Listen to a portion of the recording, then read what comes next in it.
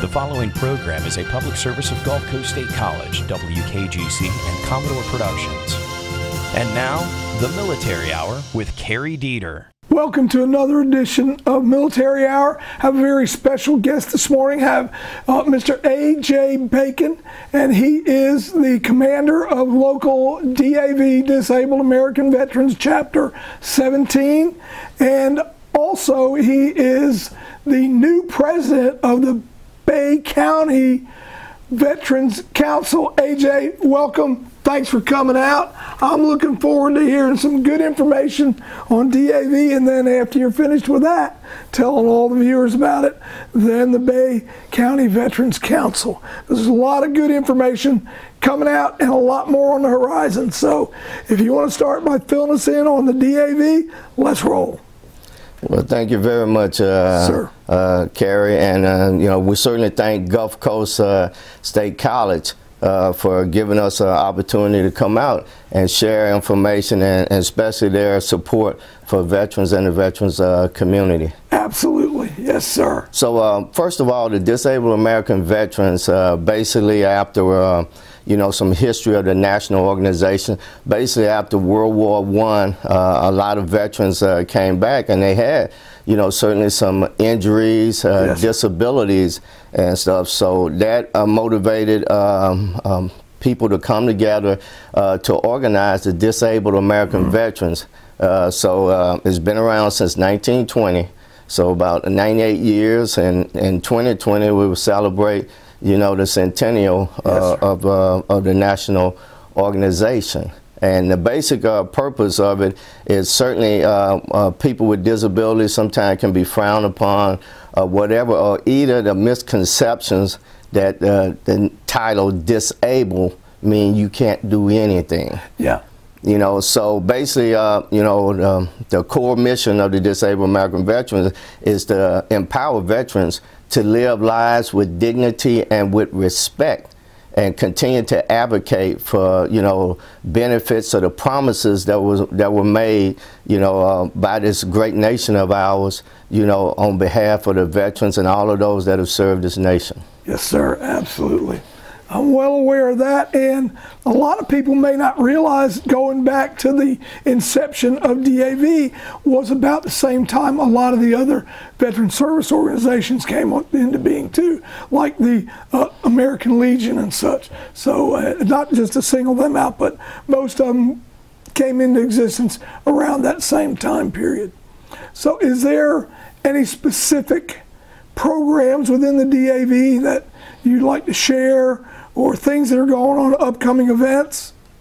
Certainly, basically here, DAV Chapter 17, located in Panama City. It's located at the Bay County Fairgrounds. We share the facility, or we're a guest tenant of American Legion Post 66. 66, yeah, over by the post office and the fairgrounds. Exactly, on the northwest entrance of the fairgrounds. Yep. And we meet the second Monday of the month at 7 p.m., 1900 hours.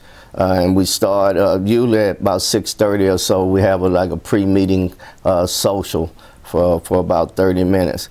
But some of the key programs, Disabled American Veterans, and I'll talk about, our chapter as well as national. Yes.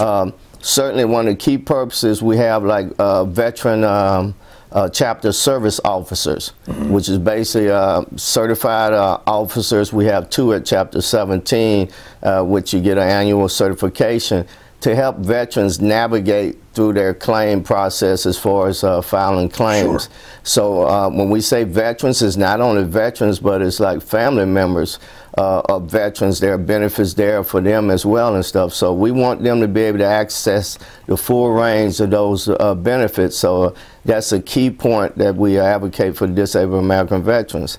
And certainly as far as transporting veterans to appointments and things of that magnitude, even though certainly disabled American veterans. We have some veterans that have more infirmities than others, but many of them are still able to contribute. They continue to serve, right, you know, by giving back, volunteering at numerous things and events that's in the community.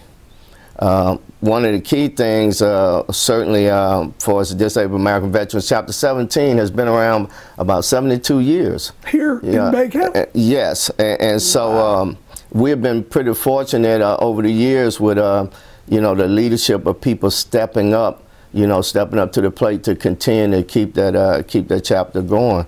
On the national side and throughout, we have volunteers at many veteran clinics to assist veterans there. Usually most of them are at the reception center there and stuff, greeting you, giving you instructions, directions on how to get around that actual facility.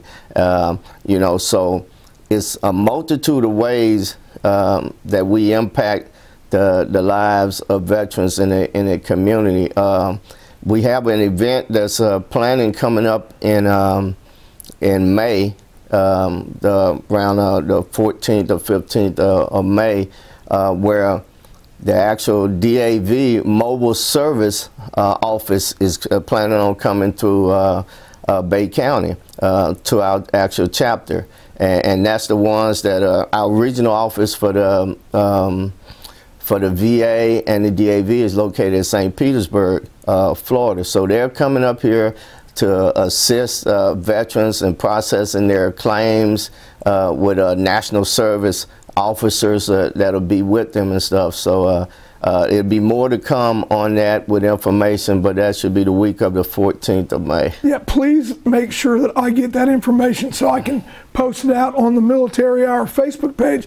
But they're actually going to come here with a mobile unit, and are they going to set up there over at the Post 66 where you meet? Yes, they're going to set up at the Bay County Fairgrounds, and between access to their mobile unit and our meeting facility there, they'll be setting up stations and stuff to give you know, help veterans and family members in reference to the claims and benefits, as well as giving them more current information, you know, on those benefits and processes that's going on with the Veterans Administration. Yeah, and they'll probably have handouts and instruction books and things like that. Tell all the viewers and listeners what is required to join DAV. Well, thank you for asking that, Cary. The Disabled American Veterans is basically, you know, any veteran that has served the country, has honorably served the country, and has disabilities. It doesn't have to be service-connected disabilities, which means they don't have to be receiving disability compensation from the Veterans Administration. It could be any member that served and wasn't a service-connected injury or something they have, maybe in post-service. Sure. You know, but they're still eligible to join the Disabled American Veterans.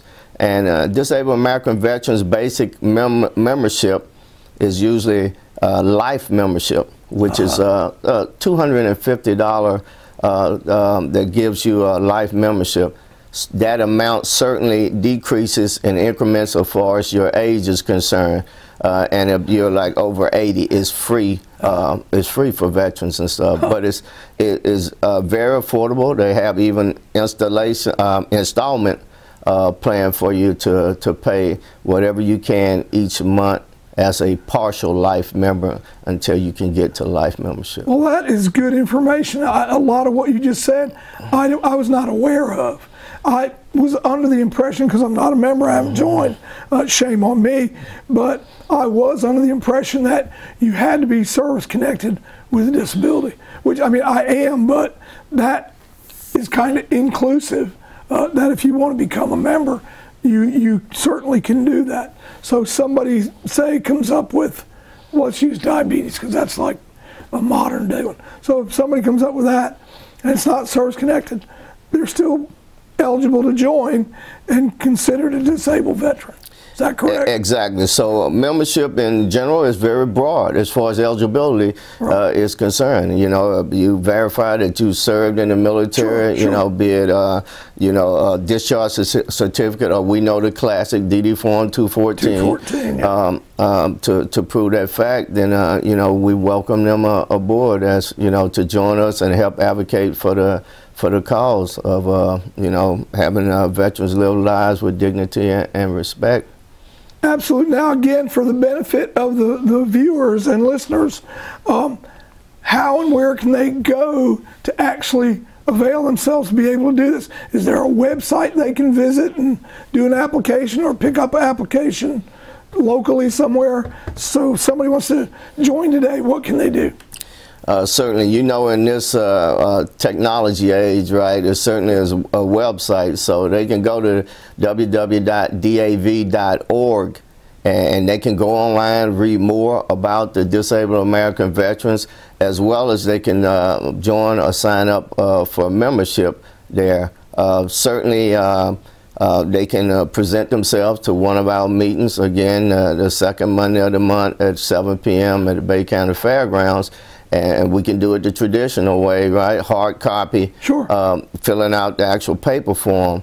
DAV does have, for members of the DAV, especially the ones on membership committees, we have a DAV app. So technically I can sign you up right now, you know, on my phone. Just give me the information and stuff and I put it in there. I can sign you up right here and now. And we also have membership drives, right?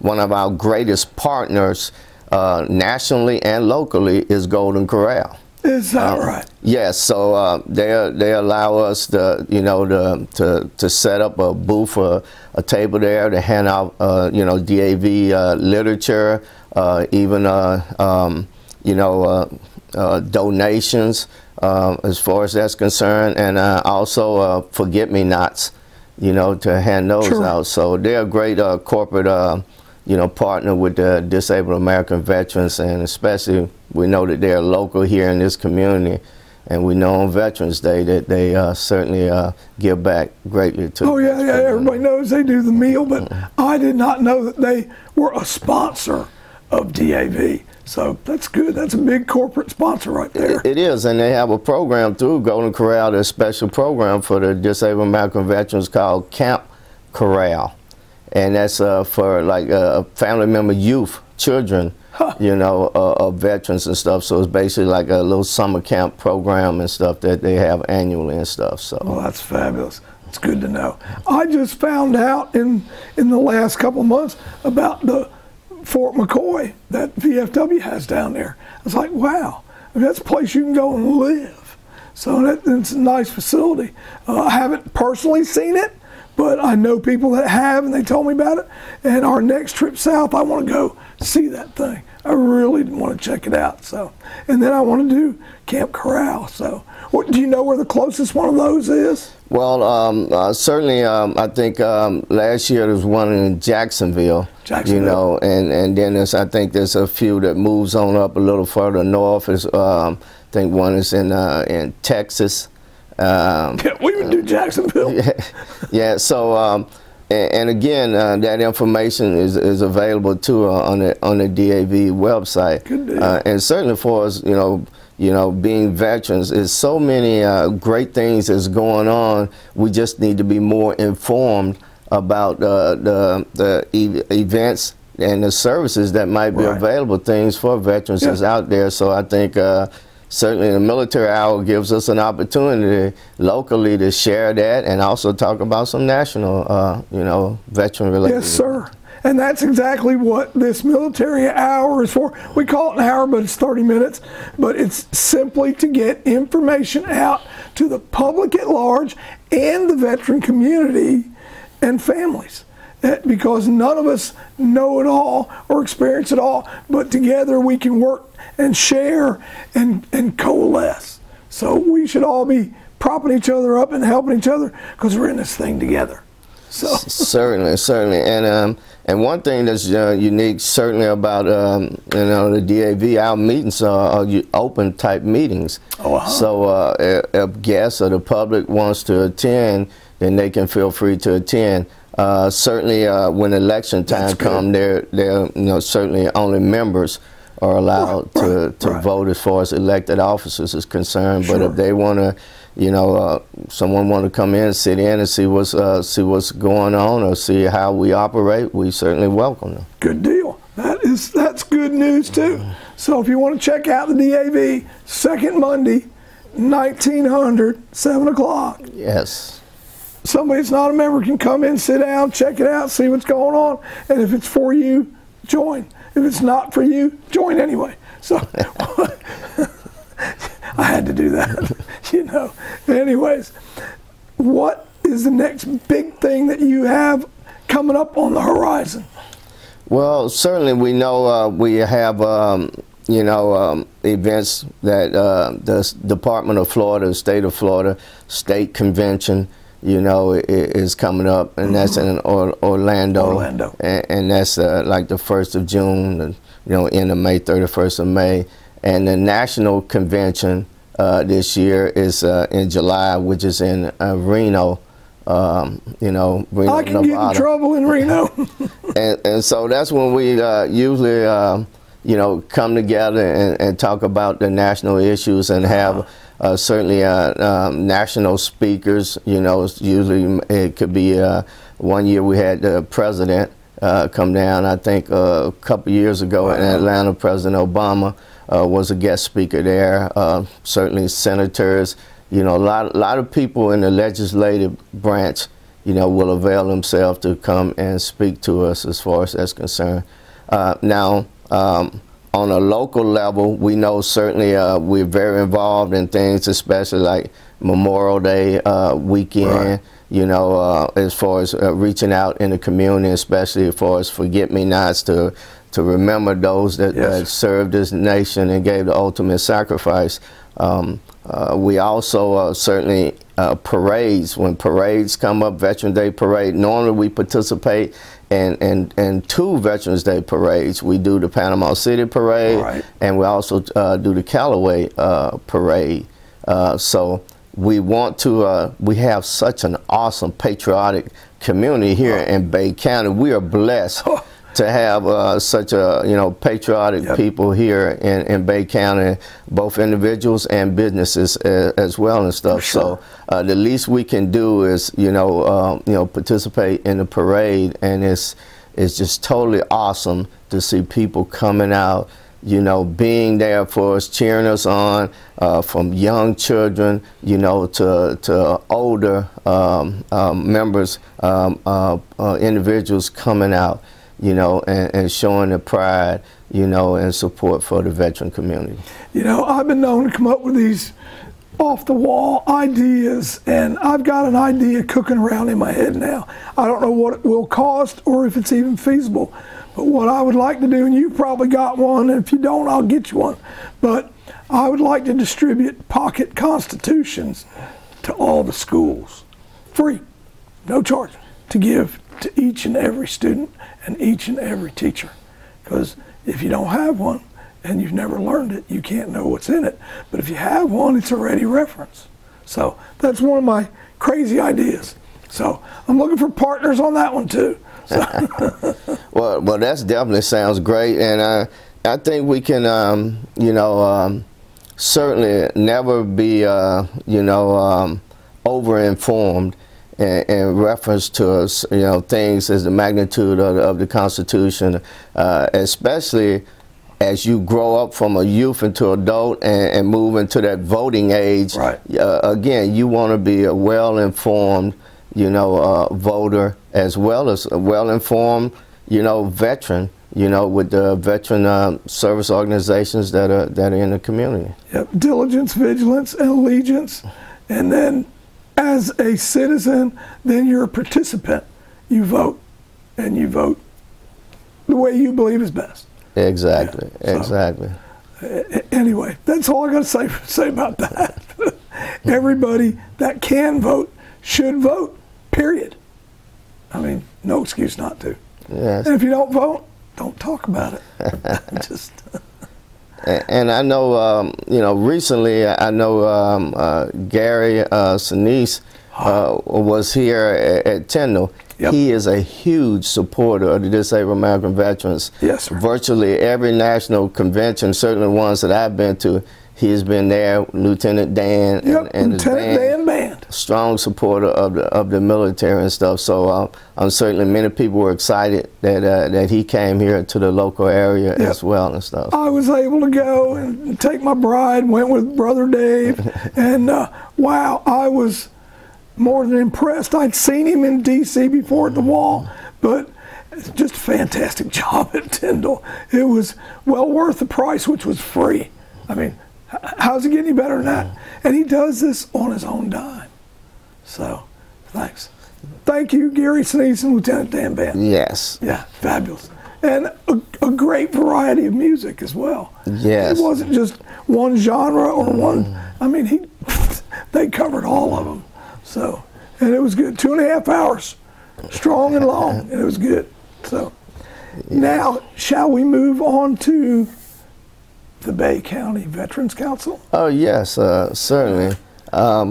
Basically, the Bay County Veterans Council, and as well as the DAV, certainly nonprofit organizations, but the Bay County Veterans Council basically came into being in like 2005.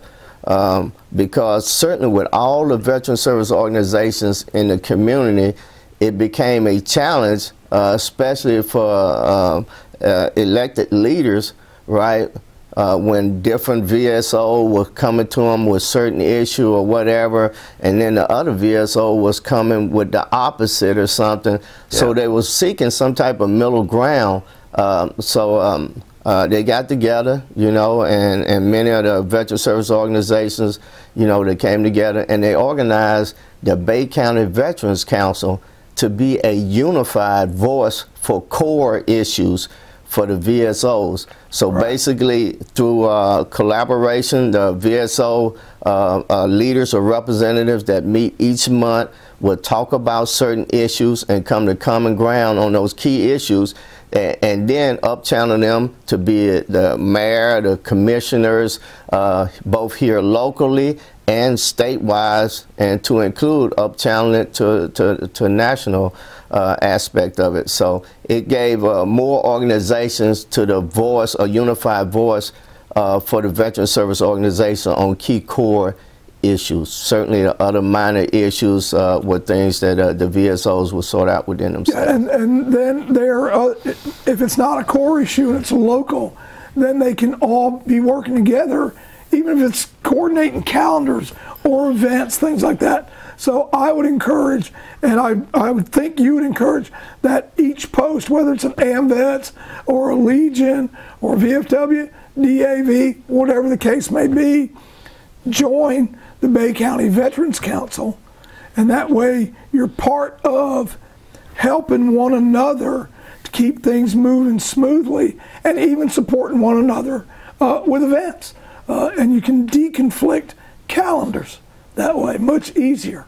So, correct me if I'm wrong. Oh, exactly, and that's the process that we certainly are moving you know, forward with. Certainly, membership in the council is a minimal $25 annually. So a post can join, have a representative, $25 for a year. Exactly. So veteran service organizations, you know, certainly here in the county, we welcome them and encourage them to come to help us, you know, be a unified voice, you know, here, you know, both locally and the statewide. Now, certainly the Veteran Council, a couple of key things, we do organize, help organize and sponsor the Memorial Day celebration, especially at Kent Forest. And also the Veterans Day Parade will sponsor and organizer with the Veterans Day Parade. One of the key things that we do that many people may not be aware, the Military Welcome Center at Northwest Florida Airport is one of the awesome awesome, missions that we came up with for us welcoming and being there at the airport to welcome active duty members of veterans coming into Bay County, or maybe going out and providing, complimentary refreshments there for them. So the Military Welcome Center, has been really, one of our key, veteran-related, events that we've established and set up, and we're able to maintain it. And certainly, we encourage people to volunteer. Absolutely. To go out there, and Miss Carol Hertz is our volunteer, coordinator. And in reference to, but if you give me a little leeway here, this weekend, March the 10th, at the St. Andrews Civic Club, right by Oaks by the Bay, at 1 o'clock, 1300 hours, we are going to honor our volunteers that have been volunteering at the Military Welcome Center. And so we look forward to that, especially when you got volunteers that avail themselves. And certainly you do not have to be a veteran, military related. If you enjoy supporting veterans in the community, certainly give Carol a call, and I'm sure that she can set up a shift for you to be there at the Military Welcome Center. I'm going to get myself in a little bit of trouble. You can call her husband Daryl too, and you can call him the Big Cheese. That's what we call him. And of course, give a little bit of credit to Warrior Watch Riders, because they do a lot of the welcoming troops home. They ride out in the motorcycles, fly their flags, and they do deployments as well. So, but Carol and Daryl Hertz, patriots extraordinaire, go over and above and beyond, and they love the troops, and they're wonderful, loving people. They're just quality, good people. Exactly, and certainly, the Bay County Veterans Council, I'm an individual that certainly, want to be connected and, give back in the community, especially, faith-based wise, right. Being a follower of Jesus Christ.